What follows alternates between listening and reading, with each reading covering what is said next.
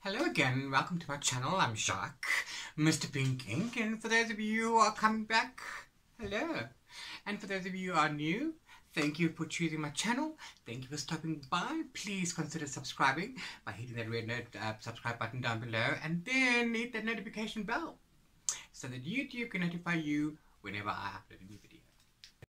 Today's video, we're going to focus on my January TBR. For those of you who don't know, I'm constantly participating in readathons because it helps me to focus, and you know, for someone who does reviews, yeah, I need to focus so that I can get on there. So I intend to join the Newyearsathon. I'm going to link all the links down in the description box below. So Newyearsathon is a readathon, obviously, to start off the year right. It's the third year running this year, and it's hosted by, A Court of Books and Love on YouTube, as well as her friend Donna. The links are all on there. I'm going to link hers down below, the announcement video. It runs from January the 1st to January the 17th. It's normally 1 week. They've extended it to 2 weeks this year. So yeah, I've made my list according to their bingo challenges, which I'll find and I'll put up in here. Yeah, so there are 6 main prompts, and then the other 3 are fillers, I think, which is cute. Also, my Goodreads group, Devouring Your TBR, has a monthly challenge. So January's challenge is January Jam Jar. So all the books that you didn't get to read on your previous TBRs, you put that into a jam jar and you pick them. I don't have a jar or that kind of a jar, so I have made myself a pile last year sometime already. And then all the books that I didn't get to read in any month goes onto that pile, and then when I pull for a TBR for the next month, I make that pile my priority. So most of my books are out of that pile, which is good because I need to read them. And then yeah, so my choices are based on those and the prompts. I'm also on tour on the 6th of January, which is now, and then also joining the book club read, which is super exciting. Okay, so for Newyearsathon, the 6 prompts are covered here. So there's definitely 6 books that I'm going to be reading. I don't know if I'm going to read them in 2 weeks, but I'm going to read them in January. So the first prompt is the most anticipated read of the new year. So this means anything that's published up until the 1st of January this year. So yeah, I'm going to go with The Invisible Life of Addie, LaRue. I'm going to read it on my e-reader. I got that as a gift from a very good friend, the Hound of Bookstagrams on Instagram. And I'm super excited for that. I'm not familiar with the stories, if you don't know. I don't like reading blurbs. I don't, you know, when I go read a book. I know that this is a very hyped book. It's V.E. Schwab. I've read the Savage Song duology. Oh, and I loved it. I can't read Darker Shade of Magic yet because I don't have the other 2. I'm really dying to read this one. Basically, from what I can tell, it's in 1714, Addie LaRue makes a deal, a Faustian deal, meaning she sells a soul to the devil for eternal life, and then stuff happens 300 years later. Yeah, so I don't know what it is. It's V.E. Schwab. I'm super excited to read that one. If you read it, come let me know down in the comments below if you think it is as hyped as it should be, as hyped as it is. If you've read it, tell me what you thought about it. If you haven't read it, tell me if you're excited to read it. But yeah, that's on my TBR for January. And then the next book is going to be on my Kindle. I'm on tour for this with Indie Blog Up on the 6th of January. It's called Queen of Empire by H.R. Moore. I know absolutely nothing about Queen of Empire by H.R. Moore. According to Goodreads,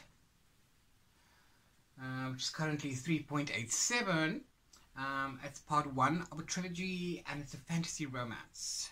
It says here, a fantasy romance trilogy perfect for fans of Crescent City. I haven't read Crescent City. Anyway, they live in Empire, and there's something called a body challenge. Yeah, she has a special ability. She can see the energy of other people, and she's always won every competition that she's ever been in, and then stuff happens. I don't know. Yeah, you see, it's the romance aspect that always throws me off of things. But anyway, I'm on tour for that, so that is going to be made a priority. I'm going to be reading that book first. I am currently reading Verify by Joël Charbonneau. This was my last read for December. Didn't have time to finish it. I can't read the book in one day, but that's fine. I can put this aside and I can read that Queen of Empire and then go back to that one. But I have to read Verify because that's my book, last book for December, before I read any other book other than Queen of Empire. And then the next prompt is read a book that was published in January. It doesn't have to be January 2021. It can be any January. So luckily for me, I have HighFire by Ian Coffer. Cool. Ian Coffer, Ian, I don't know. Yes, courtesy of Jonathan Ball, so I'm happy to read that. This is a fantasy. It's Ian Coffer's first adult fantasy, I think. That's about The Last Dragon. Yeah, a new adult fantasy from the internationally best-selling author of Artemis Fowl. Yeah, so I'm looking forward to that. I don't want to read the blurbs. I don't want to. Sorry. Okay, cool. And then prompt number 4 is a book released in 2020. Yeah, this is a book that I actually did have on my TBR in 2020. The first chapter hit me really hard, so I put that aside. Also courtesy of Jonathan Ball. Publishers, I'm going to read again, or go back into And the Stars Are Brightly Burning by Denal Jawando. Al was special, Al was talented. When 15-year-old Nathan discovers that his older brother Al has taken his own life, his whole world is torn apart. Al had so many dreams, so why did he do it? So, you see, emotional stuff like this always gets me, and I don't deal with death really well. I don't. So the first chapter to me, you see, there's my bookmark. I'm actually here. The start of chapter 2, page 18. So that will be my read for a book released in 2020. Cool. And prompt number 5 is read a book with gold or silver on the cover. It literally has to be the color. No, that's copper. I'll try that. That's fine. So that's cool. What I did choose was another book that I tried to read last year. It was for the August readathon. I don't know what it was for, the prompt was for, but I didn't get to read it because I didn't run out, but it was because I ran out of time. It's The Last Namsara by Kirsten Cicerelli. Yeah, I'm probably the last person on the planet to read this book. I am more weapon than girl. Aisha is a dragon slayer, reviled by the very people she's sworn to protect. She kills to atone for the wicked deed she committed as a child, one that almost destroyed her city and left her with a terrible scar. Yeah, okay, I can't wait to read that. That's fine. So it's fantasy is down my alley. Okay, so that's pretty cool. And then we're gonna go on to prompt number 6. Read a book you didn't get to in 2020. Practically any one of those. That's not in my TV pile, but I mean, I didn't read that last year. I wanted to. But I really want to read I'll Give You the Sun by Jandy Nelson. Yes, I know it's romance, I do. But, you know, I'm getting into romance apparently. Some romances are good, some are not. So far, some of them that I read are good, and I like those. So I need to read more. Okay, I do. So I'll Give You the Sun by Jodie Nelson is the next one on my list. I got this shadow. Oh, yes, TBR. It's terrible. Anyway, it doesn't matter. So yeah, is on the list. That is that one. I don't know. Jude and a twin Noah are close until a tragedy drives them apart. Now they are barely speaking and both falling for boys they can't have. Love's complicated. Yeah, cool. Okay, cool. So far so good. Yeah, and then there are 3 more prompts on that bingo board. Namely, read in the morning or night with no distractions. That's easy. Also, read at least 2 books, so I can push for that. That's not a problem. And then the last one is make a bookish resolution. I don't really make resolutions in general, but we'll see how that goes. So yeah, so that's my January TBR. I also want to get into reading, or try to get time to read Chronicles of a Spellcaster by J.J. Singleton. It was sent to me by Book Publicity Services, Kelsey Butts, and they are going to be sending me a paperback copy. But I don't know how long it's going to take, and also be back to lockdown, so I don't know how the borders are affected, and it's probably going to take months. But in the meantime, they've sent me a digital copy. They also said that there's no time frame for me to review this, but I've already had it, you know, about a month and a half now.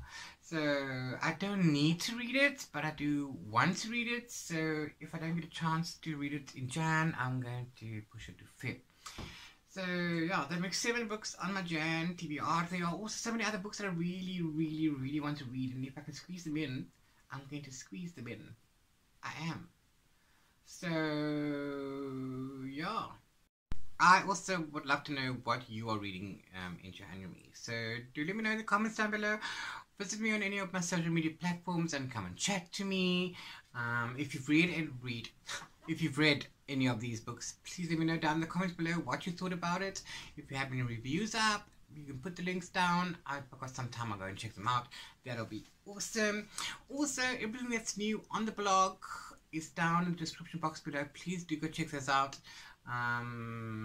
Everybody needs to be seen. Cool. Yeah, so these are the 4 physical books that I'm going to be reading. And there are 2 digitals, Addie, LaRue and Queen of Empire. And then maybe Chronicles. I'm also, of course, still reading Verify, so that's 5 books. Cool. And yeah. So yeah, other than that, it's been very quiet. Self-isolating. I'm staying at home. Also we're in lockdown level 3 again in South Africa. There's no reason for me to go anywhere. I don't like going to places anyway. It's not like, and I don't like going to places. It's that I'm untrustful of other people, so I'm always, you know, paranoid about something. I'm always worrying. I can't relax when I'm out and about, especially when I'm by myself, because I'm always afraid I'm going to get robbed, or there's going to be an accident, or something's going to happen, or anything can happen at any given time. My brain won't leave me alone. So yeah, so I'm not going anywhere. We had very quiet New Year. My brother has to work, so they went to bed early. I wanted to do this video last night, but then people were partying.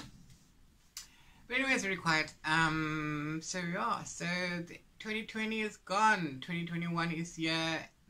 Nothing I can say. Nothing I want to say about it. I'm not making resolutions. Other than that bookish one, maybe I should do that, but I don't know what it is. I read 80 books in 2020, 81. Verify was 82. Actually, there are others that I didn't load on there yet. But anyway, it's fine. So I'm going to keep my challenge at 80 books for 2021. If I read more, I read more. If I read less, I read less. But I think 80 is a good goal. Yeah, that's it for me. Stay safe, wear your masks, and Happy New Year!